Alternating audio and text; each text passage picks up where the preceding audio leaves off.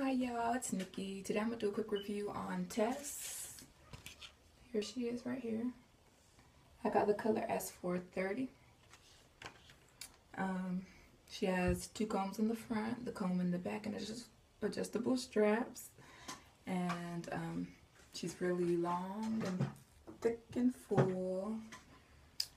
She's big head friendly. I got a lot of room in here. And of course, she's the yaki texture. See that? I like it. You know, there's a lot of endless possibilities you could do with it. Like style-wise, you could braid it, throw it in a ponytail, you know, whatever you want, you know. But I don't like it in my face too much, so I would have to work on that. But very nice. If you're not a fan of big hair, I would not recommend Tess. But this is it. I did get some shedding. I don't know if it's because of when I cut the lace or whatnot. And I did have to tweeze it quite a bit also. So that could be why.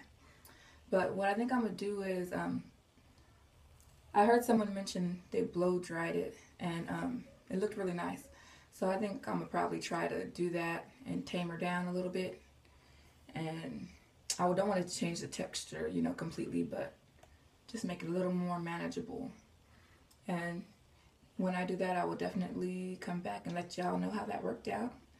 But yeah, I think that's all I could think of for now. If you have any questions or comments or anything, let me know. And yeah, I think that's it. But I'll see y'all later, and thank you for watching. Bye.